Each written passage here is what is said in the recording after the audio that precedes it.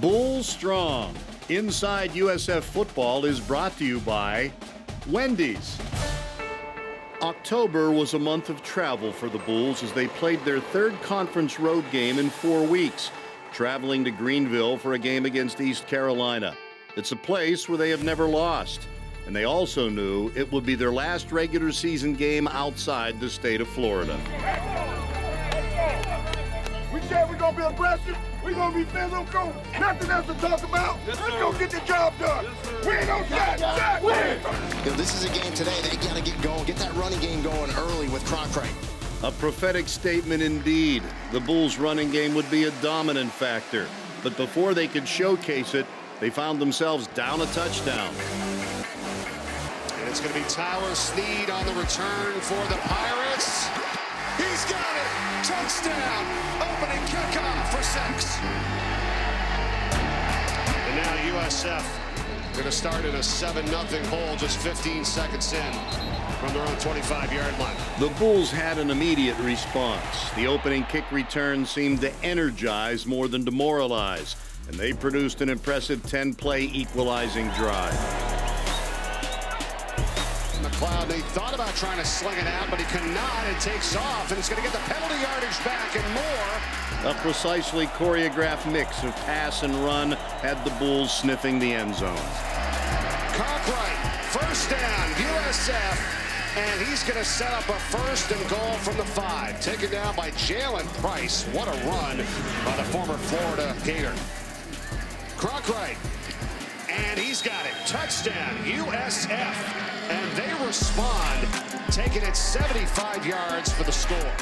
Hoisting their own colors, the Bulls defense continued their mastery at disrupting things behind the line of scrimmage. He is ripped down on the spot by Kirk Livingstone. Pass to the outside, and USF ready for it, man. What a play as Tyler Snead made the catch when Mike Hampton was right on the spot. Another benchmark of Charlie Strong's defense is forcing turnovers. His Bulls have a nose for the ball. Well, and this is what South Florida does, right? 19th takeaway of the season. It's unbelievable. And they forced a turnover in every single game this year, and we're in game number 8. So here we go. They're back on offense and breaking through right up the middle. Look out. To midfield, Cronkite, and a flag comes in at the end. The call against East Carolina, and in one play, the Bulls move from their own 11 to the Pirates' 35. McLeod over the middle. He's got a wide open Jacob Mathis to tight end. Touchdown. 21-yard strike. The Bulls had their first lead, and it would hold up as the accelerator remained pressed.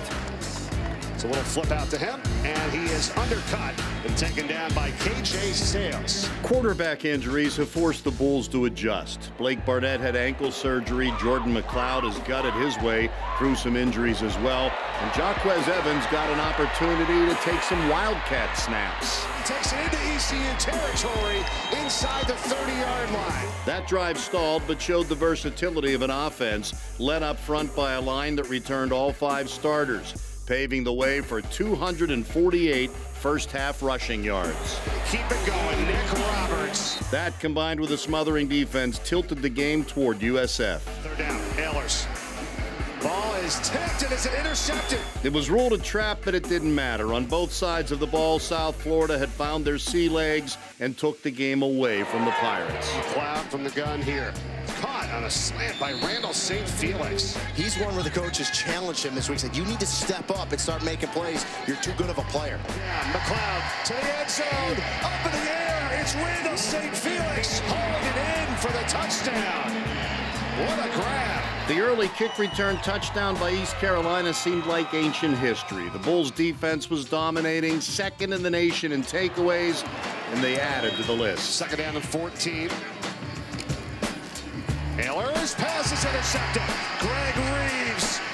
He's got a chance to take it to the house, and he's going to be hit still on his feet. It's going to be Ehlers that has to finally bring him down. Greg Reeves with the interception. Evans returned at quarterback and showed he could do more than just run. We're going to keep Evans in at quarterback, a 3rd down. It's a keeper. He's got the 1st. He's off to the races. Evans, touchdown, USF. But he ran well, picking up 99 yards on just 6 carries. The Bulls would score touchdowns on 5 of their 7 first-half possessions. Kirk Rigel became the 3rd quarterback of the day. They fake it to the wideout. It's Cronkite, and he's in for the touchdown. By halftime, the Bulls enjoyed a 35-10 lead, and they were on their way to a season high in rushing yardage. Cronkite. Nice job to find the ball. Look at the shifty moves. Cronkite. For the 3rd time in 4 games, Cronkite went over 100 yards as Kerwin Bell's offense produced a season-high 525 total yards. Kirk Rigel's pass to Terrence Horn finished the scoring. That is a touchdown grab by Terrence Horn. The running of the Bulls at East Carolina made their record under Charlie Strong 18-1 when they outrushed the opposition. I told you to meet me in the end zone.